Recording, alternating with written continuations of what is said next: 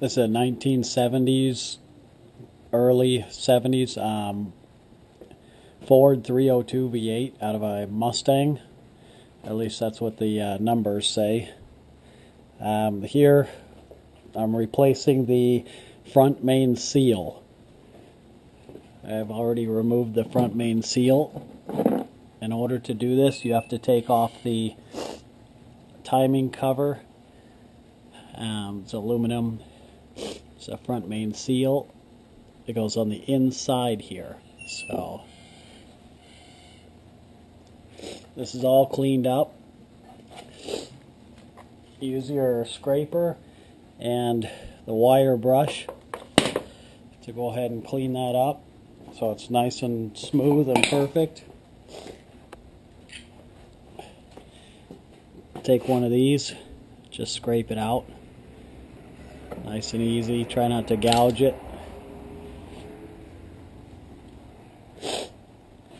So we'll pop that back on and take some more pictures. All this is cleaned up. Going to put on a new oil pan gasket as well.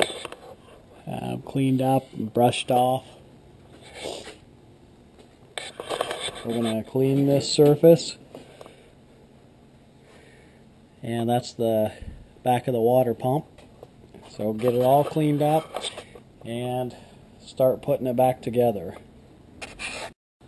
Okay, when you're installing the front main seal, the new one, you're going to put it where the you can see the rubber spring there, the metal spring and the rubber gasket, like this, on the inside. Okay, this is the outside,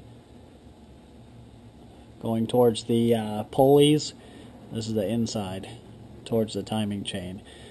Just put a little bit of sealer in there. Pop this in. Put something behind it to support it. You don't want to break this off. And just gently tap around here. Don't bend it. Okay, it's a little harder than it looks to get this thing in there properly.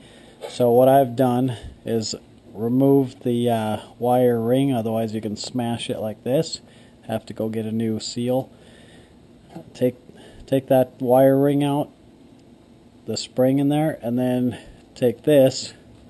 This one is a size 46 from Harbor Freight. Came with this setup here. It's pretty nice sometimes. Fits perfectly in there. And then go ahead and tap around here with the hammer. And it seats in there perfect. So again, get like a little 1x, 2x and support this under here while you're tapping. So good luck. Okay, here's the new gasket. Just gonna pop in there like this. I'll probably put it on the other side, the other piece first. Put a couple of bolts through there just to hold it in place, and then pop it right on the front here. Tighten up all the bolts and torque them down. Okay, we have the water pump on and the fuel pump. Got the sealer in between both. Now we're going to go ahead and put some grease inside here, so that way when we slip the pulley on, it'll slide right into the new rubber gasket without tearing it. So that's what's next.